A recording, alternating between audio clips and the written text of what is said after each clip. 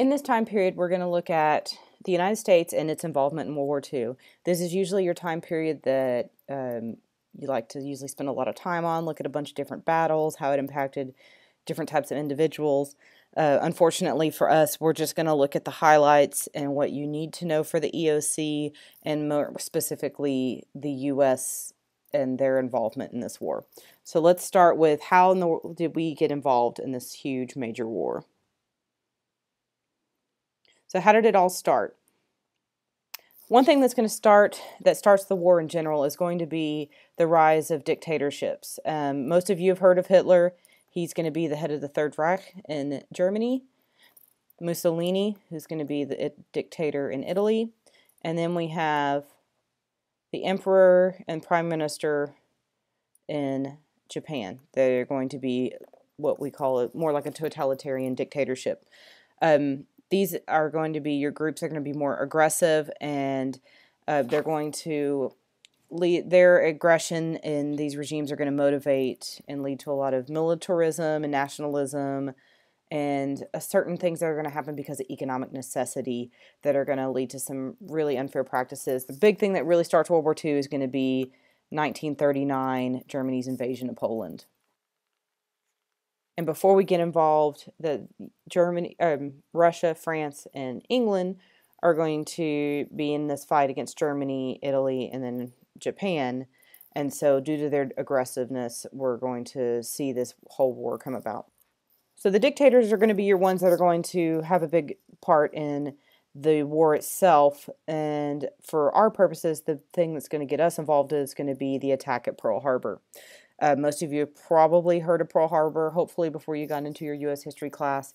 This happened on December 7th, 1941. It was a sneak attack. Part of the reason why the Japanese attacked was that we had cut off supplies to them due to some of their imperialistic moves with invading into parts of China and places like that. So we cut off some of their oil supplies and other supplies, and that's going to lead to this sneak attack. The effect of this is we're going to have 6,000 Americans that are killed or injured in this attack. It's going to sink or damage 18 ships, so it's going to really severely damage our Navy, and that was their goal, was to try to cripple our Navy with this surprise attack. So this is going to be the event that gets the U.S. involved in World War II. A famous speech or quote that you may be seeing on the test is going to be quotes from what we call the Day of Infamy speech. And I'm just going to read the first paragraph because I know you can pause this and read it if you like. Yesterday, December 7th, 1941, a date which will live in infamy. The United States of America was suddenly and deliberately attacked by naval and air forces of the Empire of Japan. You'll also notice that he says, I ask that Congress declare that since the unprovoked and dastardly attack, that war has existed between the United States and Japanese Empire. So this was basically a speech to let the country know that we have declared war on Japan. And then that gets us into one of the things, some of the other things that have to do with this time period is going to be the idea of fighting on multiple fronts. Once we get involved in the war, we're going to have multiple fronts in Europe.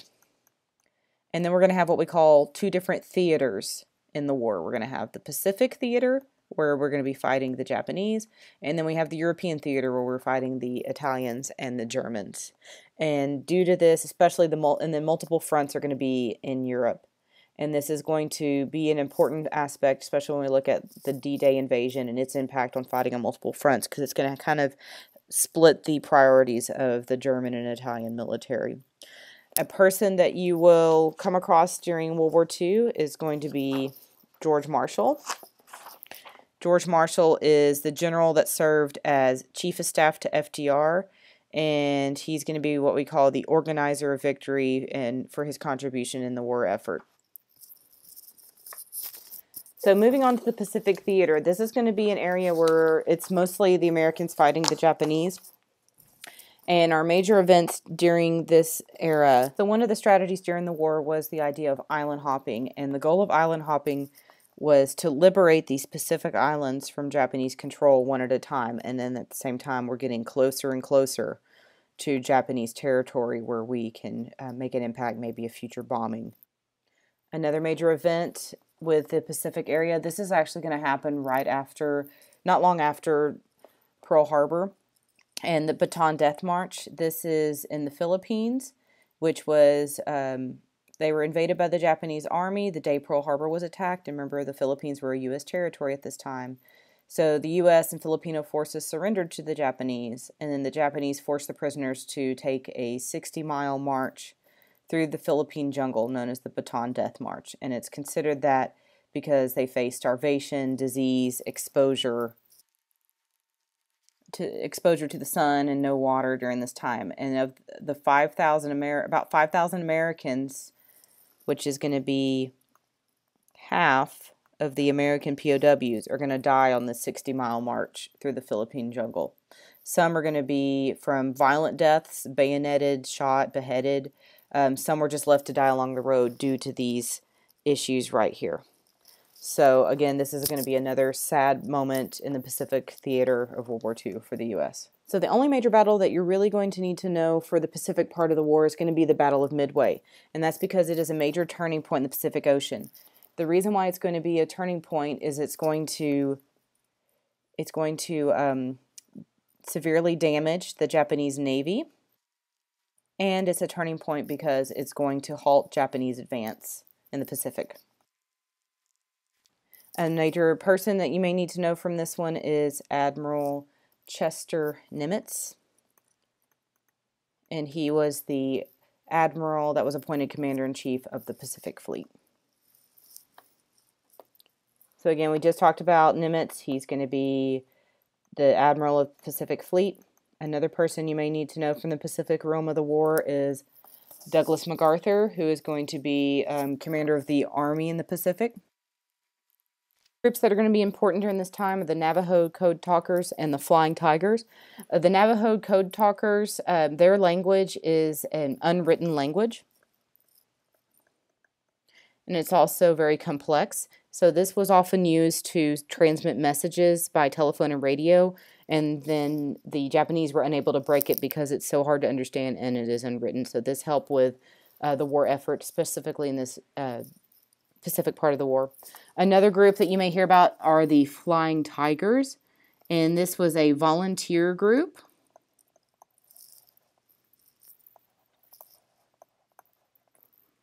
Of the Chinese Air Force, and they're going to be pilots from the U.S. Army, Navy, and Marine Corps, and they're going to be recruited, and they volunteer against Japanese before they volunteer against the Japanese before we are even in World War II. Now we're going to look at the European theater of the war. So the main things you need to know from the European side of the war is the turning point, and then some of the other parts that we had a role in after the turning point, and then of course your leaders. Your leaders during the war are going to be Dwight D. Eisenhower, who is going to be the Supreme Allied Commander in Europe.